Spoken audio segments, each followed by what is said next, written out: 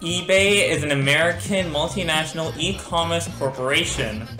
The corporation was founded on September 3rd, 1995 by Pierre Omidyar as AuctionWeb, but was changed to eBay in 1997, and to this very day, the company is still alive and healthy. So, how did it become so popular? Let's find out. 1990s. The AuctionWeb was founded in California on September 3rd, 1995 by French-born Iranian-American computer programmer Pierre Omidyar as part of a larger personal site. One of the first items sold on AuctionWeb was a broken laser pointer for $14.83. Astonished, Omidyar contacted the winning bidder to ask if he understood that the laser pointer was broken. The buyer explained, "I'm a collector of broken laser pointers." It soon became the first online auction site allowing person-to-person transactions, and its popularity boomed.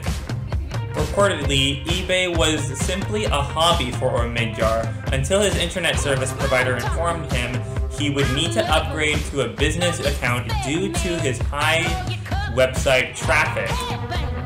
The monthly price increase from $30 to $250 prompted him to start charging eBay users who did not object. Chris Agropau was eBay's first additional employee to process mailed check payments. Jeffrey Skoll was hired as the first new president of the company in early 1996.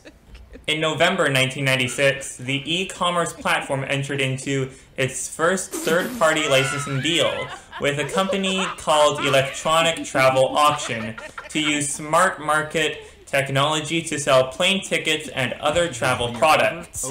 Growth was phenomenal. From 250,000 auctions during all of 1996 to 200,000 in January 1997 alone. The company officially changed the name of its service from AuctionWeb to eBay in September 1997 after EchoBay Technology Group, Omidyar's consulting firm. The domain name EchoBay.com was already taken by a gold mining company, so Omidyar shortened it to eBay.com. In 1997, the company received $6.7 million in funding from the venture capital firm Benchmark Capital. The frequently repeated story that eBay was founded to help Omidyar's fiancée trade Pez candy dispensers was fabricated in 1997 by public relations manager Mary Lou Song to give the media a human interest story more appealing than Omidyar's original version of A Perfect Market. The Pez dispenser myth generated enormous publicity and led to explosive early growth among toy collectors. The leader in the toy category quickly became Beanie Babies manufactured by Ty Incorporated, the most difficult toys to find in retail stores. As collectors internationally were trying to complete their collection of Beanie Babies, Ty set up the first business-to-consumer website, a secondary market online trading post where people could trade their Beanie Babies. However, it was overwhelmed with unsortable listings, curating an urgent demand for a more efficient online trading system. Beanie Babies quickly became the dominant product on eBay, accounting for 10% of all listings in 1997, as collectors thronged eBay's user-friendly interface to search for specific Beanie Babies. Meg Whitman was hired by the board as eBay president and CEO in March 1998. At the time, the company had 30 employees, 500,000 users, and revenues of $4.7 million in the United States. On September 21st to 1998, eBay went public. In the risk factor section of the annual report filed with the U.S. Securities and Exchange Commission in 1998, Omidyar notes eBay's dependence on the continued strength of the Beanie Babies market. After eBay went public, both Omidyar and Skoll became instant billionaires. eBay's target of $18 per share was all but ignored as the price went to $53.50 on the first day of trading, 2000s. As the company expanded product categories beyond collectibles into almost any saleable item, business quickly grew. In 2000, eBay had 12 million registered users and a cyber inventory of more than 4.5 million items on sale on any given day. In 2001, eBay had the largest user base of any e-commerce site. In February 2002, the company purchased iBazaar, a similar European auction website founded in 1998, and then bought PayPal on October 3, 2002. By early 2008, the company had expanded worldwide, counting hundreds of millions of registered users, as well as 15,000 employees and revenues of almost $7.7 billion. After nearly 10 years at eBay, Whitman decided to enter politics. On January 23, 2008, the company announced that Whitman would step down on March 31, 2008, and John Donahoe was selected to become president and CEO. Whitman remained on the board of directors and continued to advise Donahoe through 2008.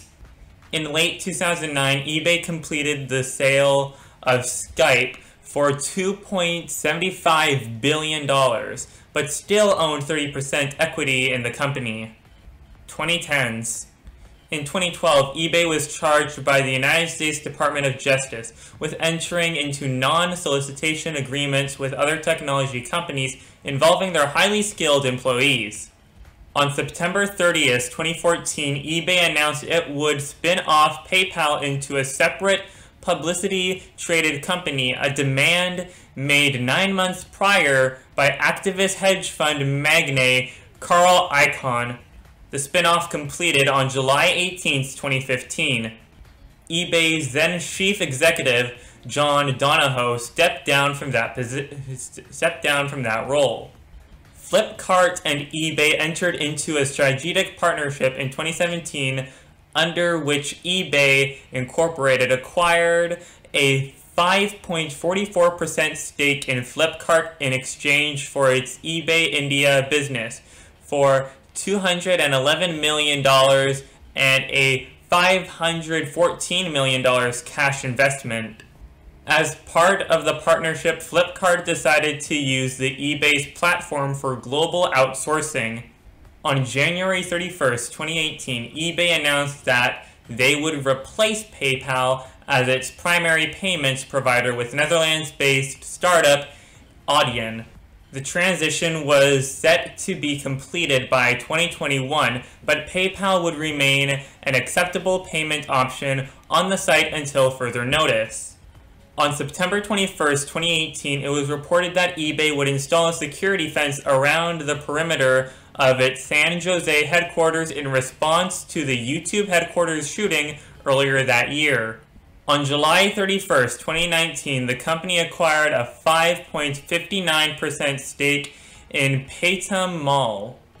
On September 25th, 2019, it was announced that Devin Winage would be stepping down as eBay CEO and that Scott Schinell, Senior Vice President and Chief Financial Officer since 2015, had been appointed as the interim CEO.